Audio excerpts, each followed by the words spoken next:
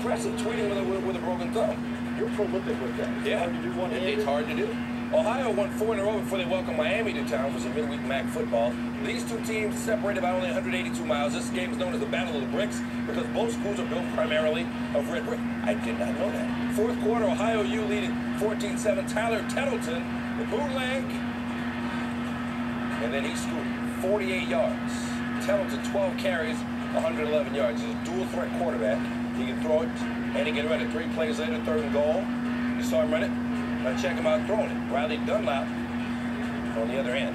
Bobcats take a 21-7 lead. They've already clinched the MAC East title. Just over 3 minutes left in the fourth. Miami down 21-14. Zach Dysert somehow gets away from the pressure. Picks up 12. Later, 2nd and 18. This time to Nick Harwell. 21-yard gain inside the Bobcats 15. Last chance, though. 4th and 10. Dysert.